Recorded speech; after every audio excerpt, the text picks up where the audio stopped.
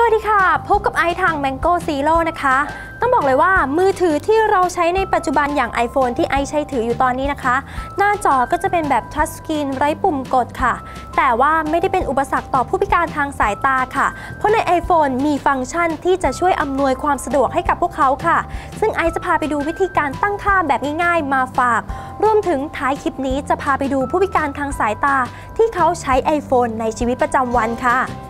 หัวใจสำคัญของผู้พิการทางสายตานั่นก็คือเสียงค่ะซึ่งใน iPhone จะมีฟังก์ชันให้สามารถตั้งค่าให้เวลาที่ผู้พิการทางสายตาเขาแตะที่ปุ่มต่างๆบนหน้าจอเนี่ยจะมีเสียงพูดเสียงอ่านรายละเอียดแอปต่างๆเหล่านั้นบนหน้าจอขึ้นมาค่ะซึ่งวิธีตั้งค่านะคะเพียงแค่กดเข้าไปที่ตั้งค่าค่ะจากนั้นเลือกทั่วไปและเลือกที่การช่วยการเข้าถึงค่ะแล้วเปิดปุ่ม Voice Over ขึ้นมาค่ะเพียงเท่านี้ก็เปิดฟังก์ชันการทำงานของปุ่ม Voice Over หรือเสียงที่จะพูดให้ผู้พิการทางสายตาได้ยินได้แล้วค่ะส่วนวิธีการใช้งานนะคะเพียงแค่กดเข้าไปที่ปุ่ม Home 3 ครั้งแบบนี้ค่ะ Voice Over เปิดอยู่ข้อความก็จะเป็นการเปิดฟังก์ชันการทำงานของ Voice Over นั่นเองค่ะเพื่อที่ว่าเราจะได้ยินเสียงเวลาที่เราแตะมือแตะหน้าจอไปที่ตรงไหนของหน้าจอนั่นเองค่ะ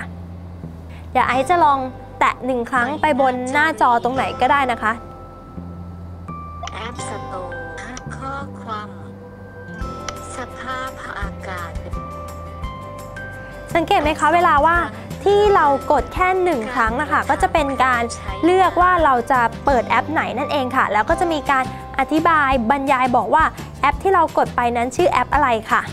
แต่ถ้าแตะ2 ครั้งจะเป็นการเปิดการใช้งานของแอปนั้นค่ะ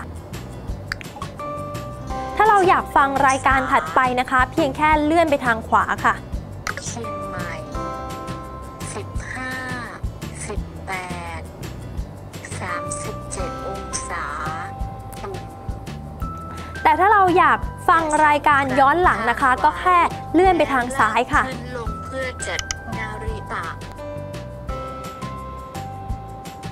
ซาฟารีโทรศัพท์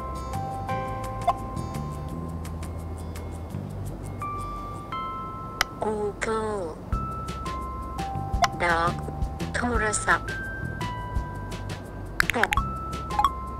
โทรศัพท์เพิ่มปุ่มน้องรีนโทรหาเบอร์โทรปุ่มเลือกอยู่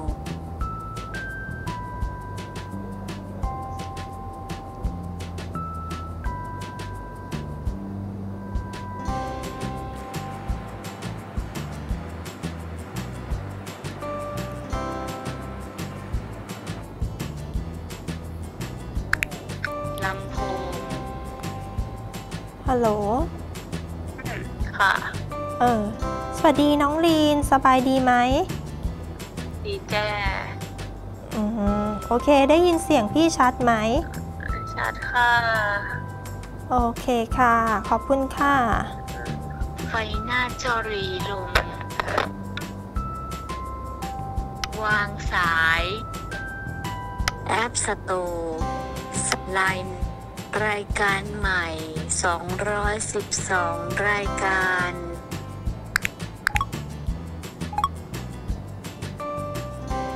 น้องเหมียว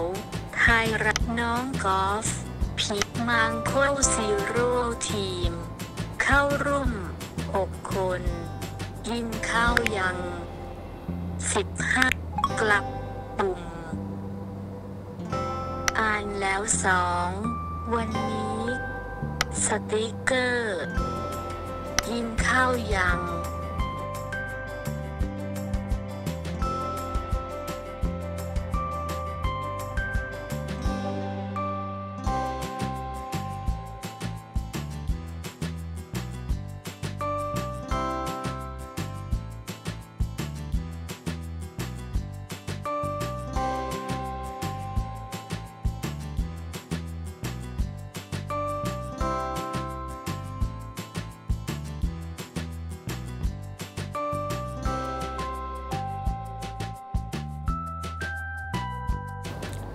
แม้ว่าร่างกายของพวกเขาอาจจะไม่ได้สมบูรณ์แบบ 100% นะคะแต่ว่าศักยภาพและความสามารถของพวกเขาเนี่ยไม่ได้เป็นอุปสรรคต่อความก้าวหน้าของเทคโนโลยีเลยค่ะ